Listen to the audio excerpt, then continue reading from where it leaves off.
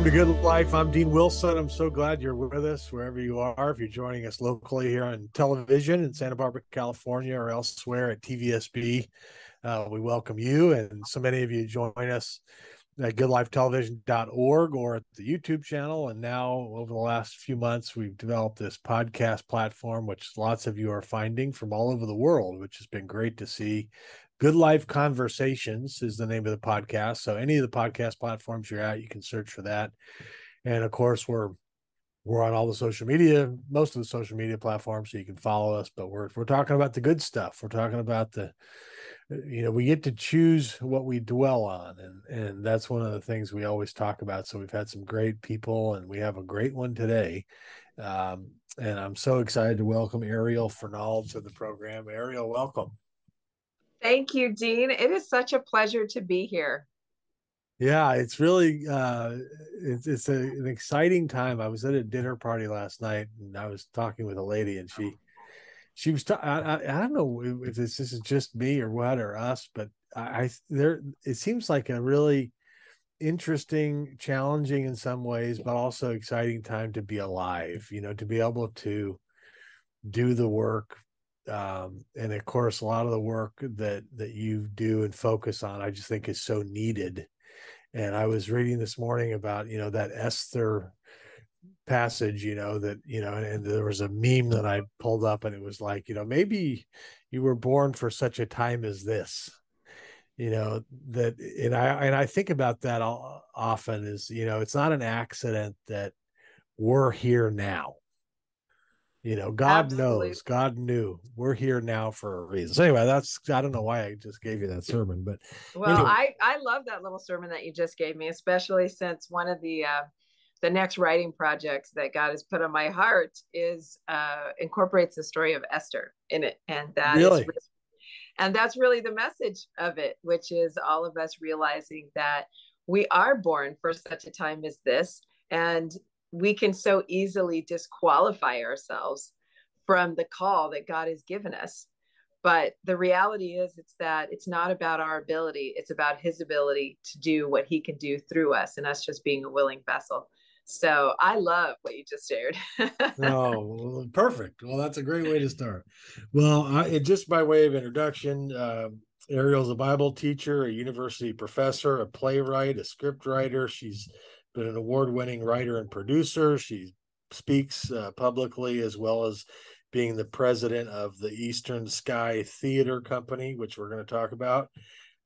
Which is fantastic. And she's as far as education, Chapman University and Pepperdine University, and there's 5 pages of resume here, but that's the essence of it. So I'm just really delighted to have you on and to talk about this. But let's start kind of going further back, kind of your upbringing, where you came from, kind of what was impactful in your development as a person. Well, I think that the most impactful uh, aspect of my life was really family from the very beginning. I grew up in a wonderful Christian home, not perfect by any stretch of the imagination. And I don't think there is such a thing. We're all growing and learning. But I was blessed to have 2 loving parents. And it was very unusual as well. I grew up in Mission Viejo, California. And I am the third oldest of 14 kids. Oh, Yeah, I have 8 brothers and 5 sisters, all the same parents. And they were very unique. They not only decided that they wanted to have a large family at a time when that wasn't what people were doing anymore, but they also came from 2 cultural backgrounds. My dad was from Houston, Texas, and he's African American and Native American and some French. And my mom was born right here in Bakersfield, and she was French, Irish, Dutch. And they met in international club at Chapman University, my alma mater. And so but they raised us up to be a family that loved God and knew the value of service. And so I think that really had a great impact on me growing up, just knowing the importance of those values, the importance of family, the and the value of community, of working together. It was always a sense of, you don't do anything on your own. You need people to do it, and people need you. And so that had a great impact on my life, I think. Wow. Well, that's amazing. Yeah, that's like these days they'd make a reality TV show. They have cameras in your home if you had 14 kids. Same Well, parents. I'll tell you, the first person that I knew that was a filmmaker, and he's actually over at Disney. At a certain point in my husband and I's life, he was like, "Oh my gosh, we've got to do a reality show. We need your dad." I said, "Absolutely not. That man is past the age of having any filter whatsoever." He doesn't So, care anymore, so you can't put him oh on TV. no, I don't know Yeah. if you realize that, Dean, but there is an age, and I haven't Yeah. gotten there yet, but I can't wait, where I just feel like, oh, whatever. I'm just going to say whatever's on my Right. mind. Well, I think I that can't. happened. I know that's so exciting to get to that point. Right? So he Yeah. was there. And I said, there's no way. My other siblings will kill me if I put that man in front of the camera. That is hilarious. Are they still in Mission Viejo or where are they? No, actually, both of my parents have gone to heaven at this Ah, point, but my siblings are all, except for one, still in this great state of California. We love our California here. And so we are, we're not all in Mission Viejo, but still in the state. wow. How do you keep track of them all? No, people would always ask me growing up, like, do you know all the names? And Yeah. I'm like, yeah, they're my siblings. And then, do you know the birthdays? And we used to get tests all the time about it. It was like, okay, do you know the middle names? And then they'd have us run the test. But you just don't know any different. I don't know any different. It is what it is. So in my house, when you have 15 people I had a quiet Thanksgiving, super quiet, just at my home, and there's a few friends that normally don't even celebrate Thanksgiving because they're from out of the country. So it was only 15 people. For me, that's like a tiny gathering. That is hilarious. That's amazing. So, talk about your husband Trey. I know you worked on this project. You've partnered together um, a lot, but talk about your husband Trey, how you met, and kind of that partnership. Well, I would say that when you said we work together a lot, absolutely. We're one of those couples that at this point in our lives, it's almost like we seem like we do, 80% of what we're doing together. Um, but it's a wonderful time, a wonderful season for us to be in together. We met actually at Chapman University. We both went to the same college. I came in a year before he did. So I'm 9 months older. We joke around about that. But we met at Chapman, and we just became friends, great friends. And then a great story behind that is that I always knew and wanted to go to England. I always wanted to go to London, and I didn't know how I was going to get to do it. And then here comes this opportunity at the university for this London theater study program. And I'm like, oh my gosh, I've got to go. Well, they gave it to the theater majors at the time to have the opportunity first. I wasn't a theater major. So all the slots got filled. And I'm like, what is happening here? This is my destiny. For such a time as this, I'm a Chapman. and and so I'm just like, what is happening in the universe? Well, long story short, that was set up in the spring. So come to the fall, and I'm in the registration line. I walk into Trey, who's just a friend at the time, just really good friends.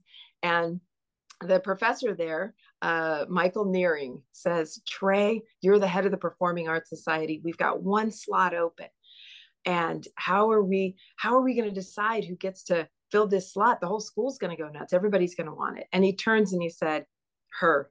And he points to me and he said, she's the one that needs to go. So that's how I went on this amazing adventure and opportunity to study theater in London with my husband, who wasn't even my boyfriend at the time. But at the end of that trip, we were dating. So Wow. that's the story of how we kind of came together.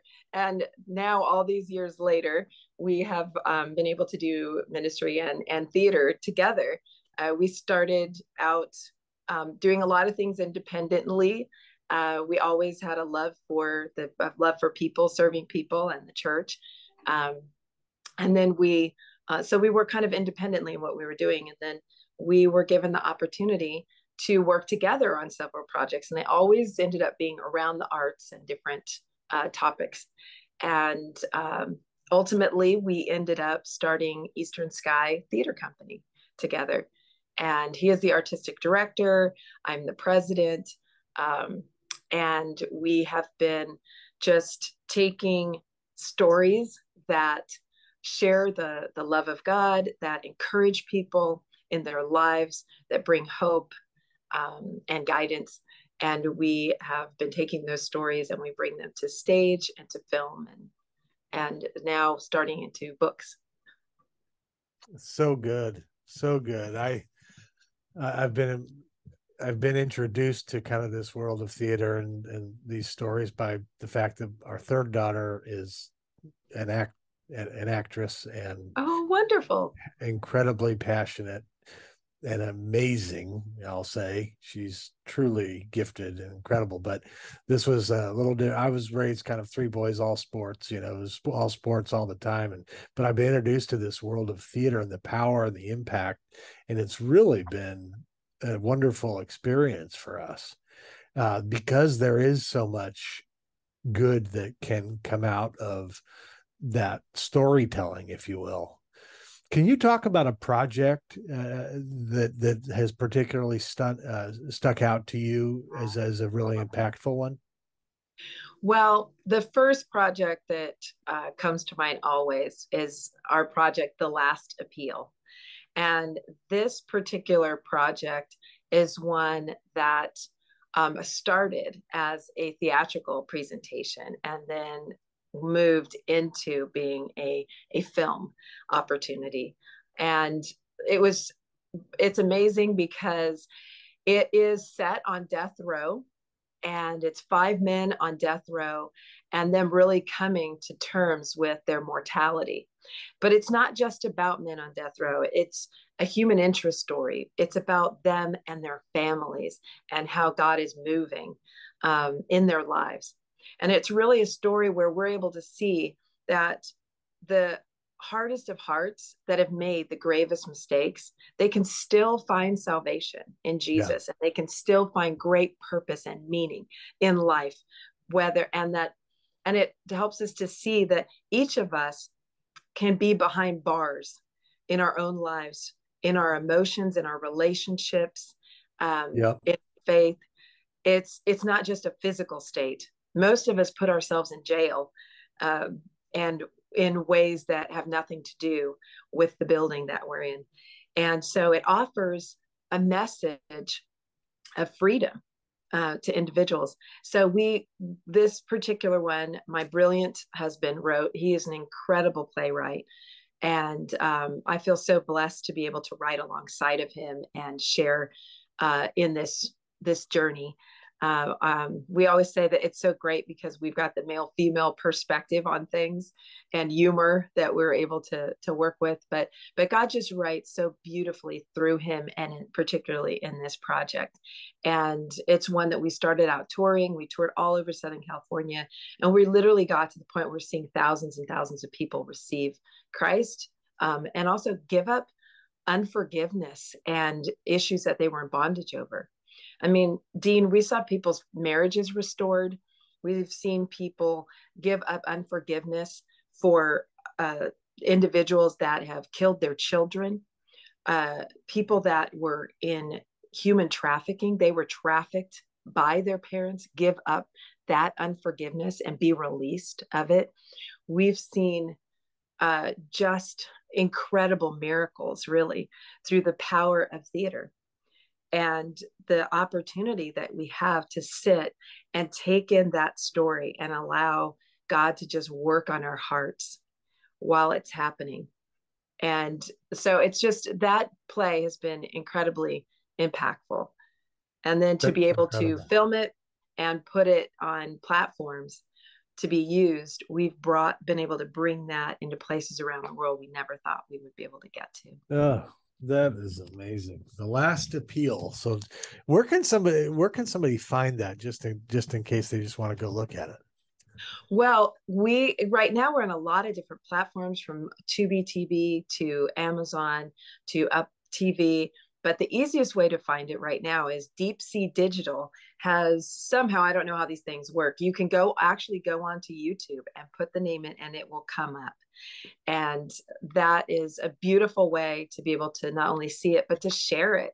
I would really want to Right. encourage people to share it with the people in their lives that they love, and also to share it with prison ministries as well, and youth groups, and wherever you can. We've been able to see some neat things happen there. Oh, that's yeah. I mean that's what could be better. I mean, I think about that all the time. What could be better than helping people get set free? I like how you put it. We can all be behind bars to something. You know, Mm-hmm. I've been there actually, and I understand that. And man, if you can be part of the God setting somebody free, God getting somebody, released from unforgiveness, that's like the only game in town. I mean, that's as good as it Right? gets. It is. I'm telling you, it's amazing to stop and realize how much of the angst in our lives, is from not being at peace with God, or not being at peace with ourselves or with other people. Sometimes that unforgiveness that we're holding on to is against ourselves. I've been in that place where I've been so angry with myself for making a poor decision that I remember at times thinking back, and I literally physically cringe when I think, oh, I can't believe I did that, and so having myself in that prison, and not trusting ourselves because we've made a poor decision. But this film, it really does have just the hand of God on it to be able to help people to see that that is our frailty and humanness, but he's so much bigger than that. Oh, so good. So that's The Last Appeal. So I would encourage people to check that out. It sounds like you can go to YouTube and you'll be able to find it. But The Last Appeal, that's a powerful project. Let's talk about bringing back Christmas.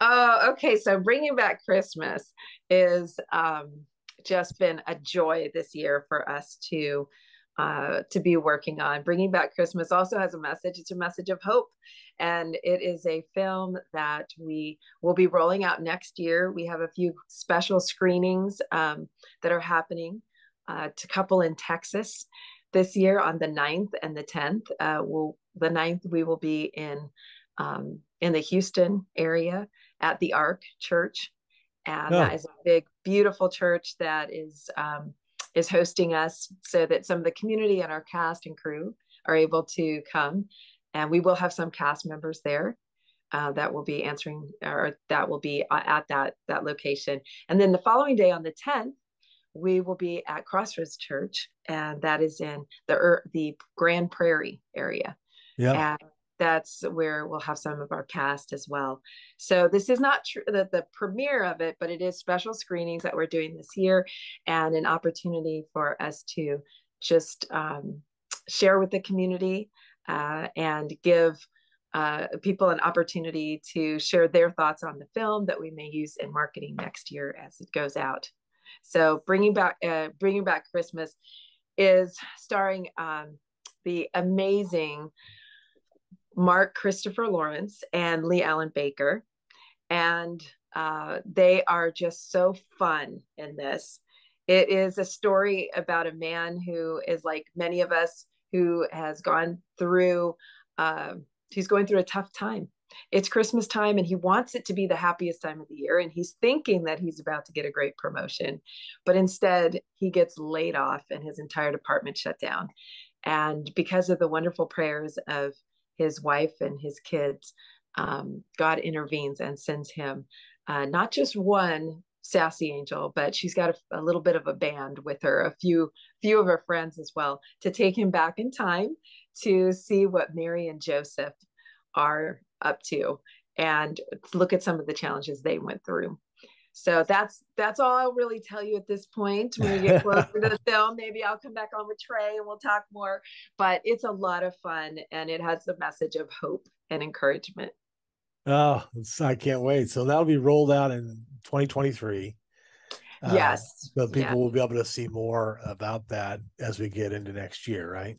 Absolutely. And what we're hoping to do over this time as we're rolling it out is just really get churches excited about it, and to have churches be theaters with us, so it's not just in theaters, but actually churches will be able Right. to have it at their church and have special screenings there, for their people, and really make it an event for the whole family. Yeah, that's makes a lot of sense to have churches involved with projects like this that can have an impact. That's fantastic. Now, Well, it is our gives them friend? a chance to outreach. It is an opportunity to outreach. It is. Um, is our friend Ryan O'Quinn? Uh, is he involved in this project or not? Yes, he is. And I know that a lot of people have seen Ryan O'Quinn in most recently in Paul's Promise, where he did a Yes, phenomenal job, um, wonderful. playing the lead in this, and a much more serious role. But the fact of the matter is, if people don't know it, Ryan O'Quinn is a hoot. He's He is hilarious. so He's hilarious. hilarious. Yeah. And he is absolutely hilarious in this. He plays Mary's father, who we've never seen before, but you're going to want to see him as Mary's father, because he is Right. every Wow. person's quirky parent. Like, Dean, didn't you have at least one parent that is the quirky parent? Oh, of course. Yeah. I think we all do. Yeah. So um, in this, we get to see those quirky parents come alive. I love it. Yeah, and Yeah, if it's not your spouse, it's you. So I think I'm the quirky parent. exactly. Yeah. That's the scary thing as I look at it. And I honestly think both my husband are going to be quirky parents, quirky grandparents. Okay, so Ryan O'Quinn is plays Mary's father. Yes, he does. He Oh, I certainly can't does. wait. Ryan O'Quinn is one of our favorite people in the world here at Good Life TV. We and Heather, not just because she bakes cookies that are like world class, but just they are like the world's best people. So we're huge fans of Ryan and Heather O'Quinn. So that is exciting. Now Yes. is Dean Cain part of this? Dean Cain is in this, and he also has an opportunity uh, to play a humorous role, which is fun. I know a lot of times actors that are in real life or that are a lot of fun, like Dean is as well. They're playing more serious roles, but we said no. We want your silly, and we're using it. So he's also just great in this, just great. Oh, and so yeah, Dean's a wonderful guy and a wonderful, obviously wonderful actor. Um, well, that's exciting. So, bringing back Christmas 2023 will be in theaters.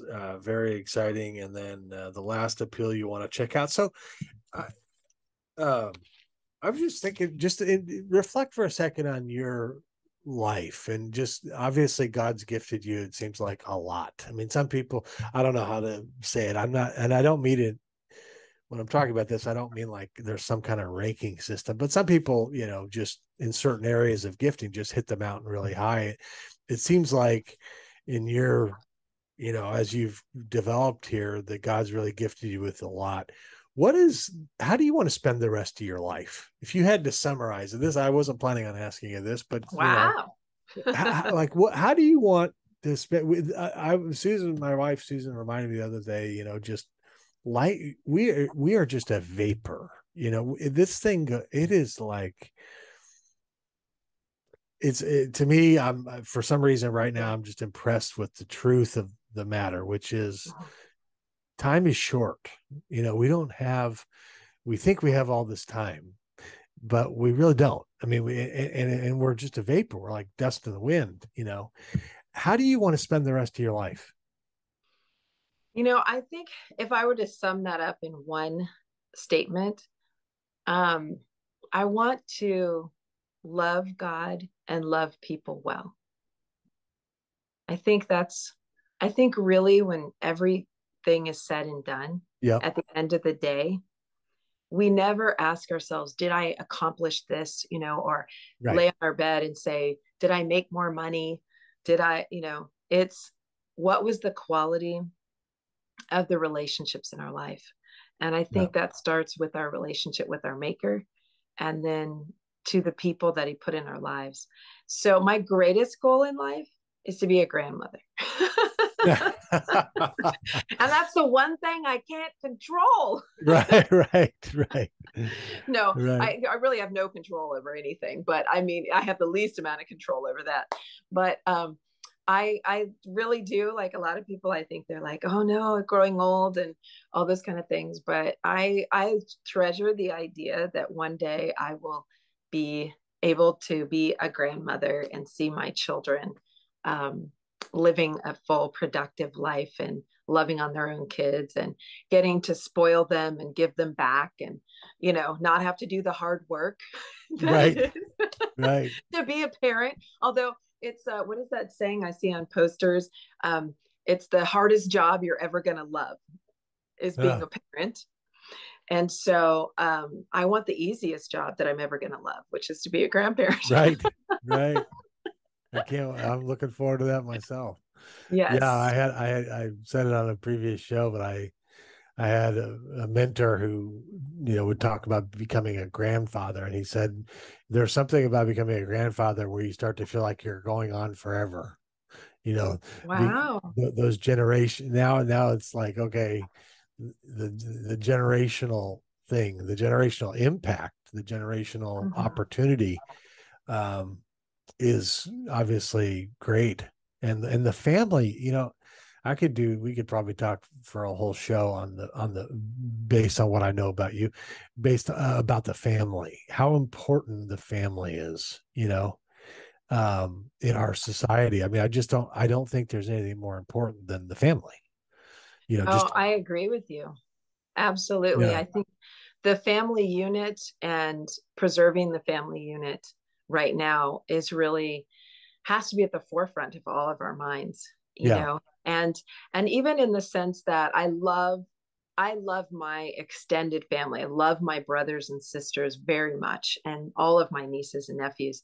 And I would do anything for any one of them to support them and to love on them. And yet, at this point in my life, I'm also in a place, kind of what you said, Dean, of feeling very aware of the fact that the where I can really have the greatest impact, and that is my own children and my family unit, my husband and I and our kids. And what is God, need me to do to really strengthen them and undergird this family and steward it well with my husband, so that we are just living into what he all that he has for us and what he's called us to do. So so beautifully said. And that's so important. And I think some of us, like me, learn that the hard way. I think sometimes, and I think somebody like you, I can picture this maybe could be a challenge. Some people who are, you know have a lot of ability or gifting, that it can be so easy to skip past your own family and go, I've got to go out there and change the world. I've got to go out there and, but keeping the main things is like critical. yeah. Oh, absolutely. And it is something that I absolutely can relate to, in the sense that when you are involved, especially in certain types of work, and we've been involved in two of those. One of them being ministry. Well, actually, I wouldn't say three. Minutes, I would say the areas of our life have been ministry, they've been the arts, and they've been education. And all three of those are areas where it can be difficult for someone to not remember that the first thing is your family unit. Yeah. Sometimes as an educator, you have a ton of kids. And so it's not you have your children at home, but then you have the kids on the campus that you're concerned about. But your children at home have to take priority. When you're in Yeah. ministry, the same thing. Pastors talk about their congregations and the flock that they have. Well, their most important flock is their family. Right. And the same thing in the arts. Artists can be off making great art, but then where's your family? So we always have to remind ourselves and go back to those things, and ground each other. My husband and I at different seasons will have to say, hey, like, you're so focused on this, but we Yeah. need you here, you know? Right. So it is something to be aware of. Right. No, I think that's a great reminder. Wow. Well, we're out of time, but I could talk to you all day. It's so This is wonderful. so great. Yeah, Oh my wonderful to gosh. meet. Yeah, wonderful to meet you. I feel like we have a kindred spirit, and with the work you're doing in all these different areas is powerful and wonderful. And we didn't really even get to talk about the great Biola University, but we're big Biola University fans. So I know the work you're doing there is having lasting and ripple effect kind of impact. So thank you for everything you're doing. Oh, thank you. And I just am so grateful for the opportunity to be here and just to connect with you. Yeah. Personally, I've so enjoyed watching the show. I think it was maybe a year ago that I found The Good Life. I literally stumbled onto it. And I love how you are presenting just those things that we're all called to focus on. Those things that are pure and lovely and of good report. That's and right. We need so many more shows like this out there. Well, So thank you for the opportunity to be on here. Yeah, I appreciate it. Give our best to Trey. We'll be friends. Absolutely, absolutely. Next time we'll be in the same room. Yeah, imagine and that. We'll get tea. That's right. I love it. I love it. Well, thank you so much, Ariel. Thank you for coming on, for everything you're doing. God bless you. God bless you, Dean. And thank you all for watching. We'll see you next time.